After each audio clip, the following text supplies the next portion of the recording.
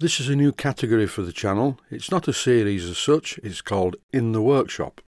And in this one, I'm looking at some Stuart Models 5A steam engine parts that I bought recently. Buying part finished models is generally quite a risk, but this isn't a part finished model. This one at some stage has worked, and worked quite hard by the look of it. First impressions on this engine were, yuck, it's horrible. But when I looked a little closer, I thought, no, it's not horrible, it's actually quite well made underneath the terrible paint job and the bodges. All of the bearings, including the big end brasses, are completely shot. They've been bored out very clumsily, maybe to fit some oilite bearing bushes or something like that, but they're just going in the scrap bin. I bought this engine from the same man who I bought the Stuart Victoria steam plant from, but there the similarity ends sharply. The Stuart Models Victoria steam plant is beautiful, whereas this is hideous. In this clip I'm removing the top part of the engine and what's left of the bearings. Like the big end brasses, the bearings have also been bored out to a stupid size, so they're gone in the scrap bin as well. I'm taking all parts of this engine right back to the individual components. That's the only way I can do it. I need to see what I've actually bought here. In this clip I'm removing the studs that hold the bearing top caps in place. I'm using pliers on the studs because I'm going to be replacing all these, so it's not important if they get scratched by the pliers. And to my surprise, what I'm seeing here is better than I first thought. The sole plate is well made. The next thing to do is to tap out the pin from the crosshead, which again, to my surprise, is a tight fit.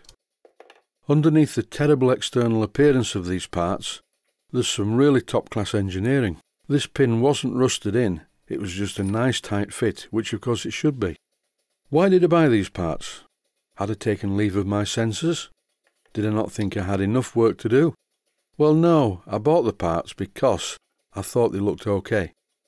It was a bit of a gamble, and to be honest, I'm not really much of a gambler.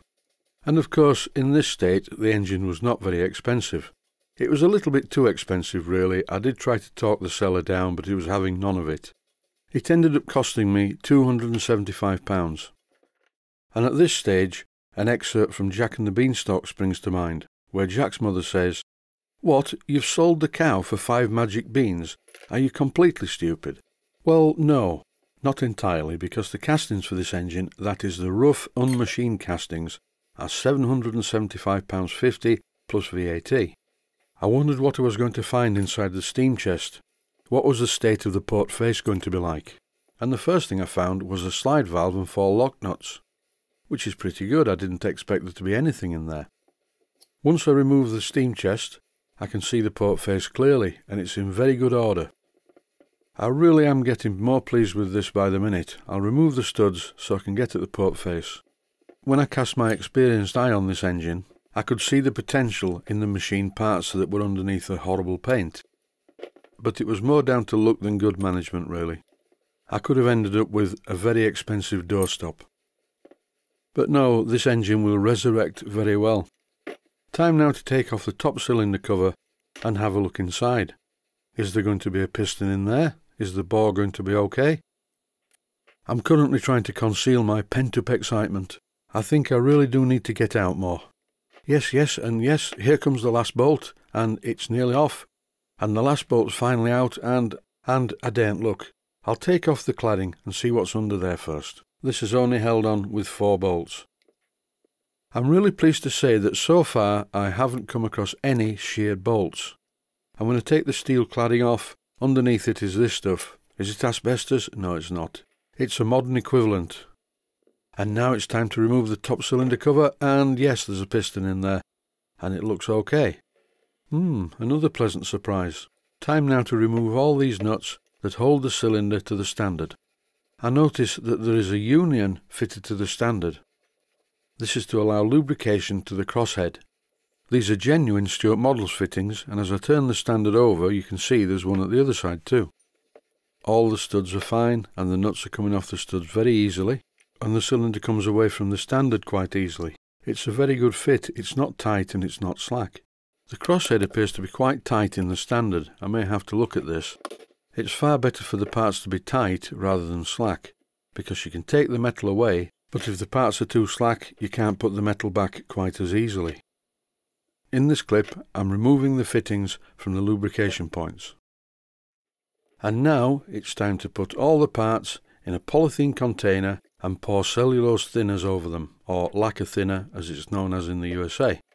I could use commercial paint stripper, but I don't have any of that, and my car's in the garage being painted at the moment, so I don't have a car. I need to have a look at this crankshaft. This is not good.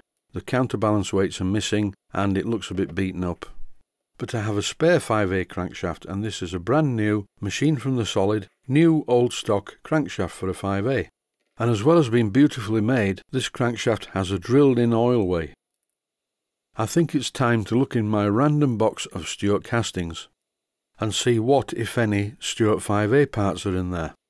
Well, that's a good start. A 5A water pump eccentric and another one. And this is the collection of parts I found for a 5A in the box. If I want to make it non-reversing, I could use this eccentric, but I think I'm going to fit reversing gear, so I'll order those parts from Stuart Models. So to summarise, was it worth buying this engine? Yes, it certainly was. I don't like to take on too many projects, and I have plenty to do at the moment, so I won't be doing this for a while. I'll just put the box on the shelf. In the meantime, I will order some parts from Stuart, then they're all in the same box when I start the build. But there are at least 4 jobs in front of this. And that's it for the moment. Thanks for watching, and I hope you found it useful.